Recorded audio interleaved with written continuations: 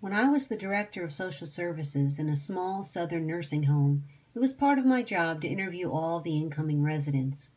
One particular day, I was interviewing an elderly man from New Jersey. He was a tall man with snow white hair and a sturdy frame. As he sat in my office, he unconsciously flipped a little sheriff's badge repetitively between his weathered fingers. Of course, I asked him about the badge, and to my surprise, he revealed to me that back in the day, he was one of the sheriffs at Wild West City in Netcong, New Jersey. His revelation was a watershed moment for me. It caused the conversation to turn more animated when together we realized that I had been one of his many honorary deputies so long ago. I remember, after the interview, reflecting on how odd it was that certain moments in our life can bring us full circle. As a child visiting Wild West City, I remember him as the brave sheriff that held our hands and helped us catch the bad guys. He was the one who told his entire posse of pint-sized deputies to eat our vegetables, mind our ma and pa, and obey the law.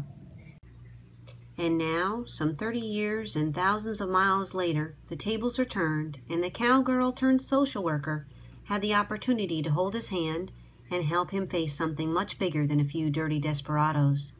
Although he knew he was dying, it did not dampen his enthusiasm for life. Right before he passed away, in true Wild West City fashion, he presented his honorary deputy with one final gift. It was a small cross he had fashioned out of reindeer antler, adorned with a small silver nugget, items he had saved from his time as Wild West City sheriff. And as he had done when I was but a child, the sheriff reminded me to eat my vegetables and obey the law before he left this mortal coil for parts unknown. It was to be my final and perhaps most poignant Wild West City memory. Today, there's a new sheriff in town, and the Wild West City shows in Netcong, New Jersey go on. I will always cherish my experiences as one of the city's honorary deputies and hope that others will have the opportunity to do the same for many generations to come.